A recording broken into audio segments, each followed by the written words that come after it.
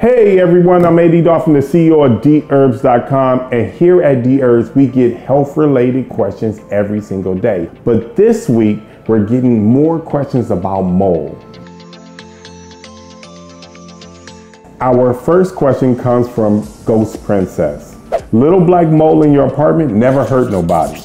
This is fiction.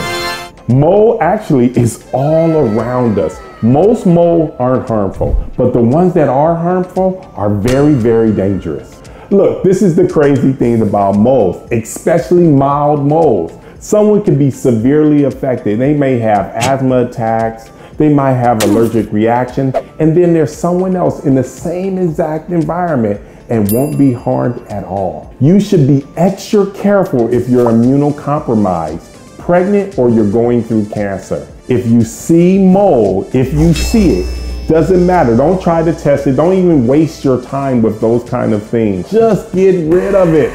Look, the key of preventing mold is low humidity within your house and also keeping any wet areas, dry it out as soon as possible. Also, bleach tends to kill mold. So if you have an area where there is mold, use bleach to disinfect that particular area. Our next question comes from 23 centimeter nails.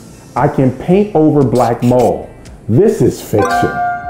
Look, when it comes down to black mold, you can't just paint over it. It's just going to grow underneath the paint. You have to disinfect that area. And we already mentioned bleach is something that you need to do to clean that area and then repaint that surface. Now, our last question today, referring to black mold, comes from Rock Bell. Unless you have black mold in your AC or something, it won't get you sick. It's just filtered, circulated air, and if AC causes some sort of health issue, all the countries using it would be seeing consequences right now.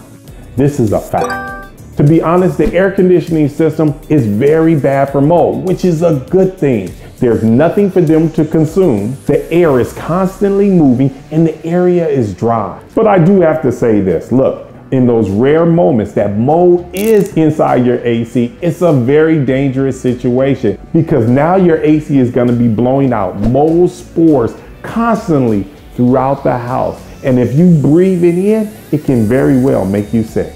Now look, you need to consider this before buying a unit. The humidity. Make sure the unit that you're buying deals with humidity because we already know humidity is a contributing factor when it comes to mold. And if you see signs of mold in your AC, get rid of it. Don't even play with mold because we know how dangerous it can be.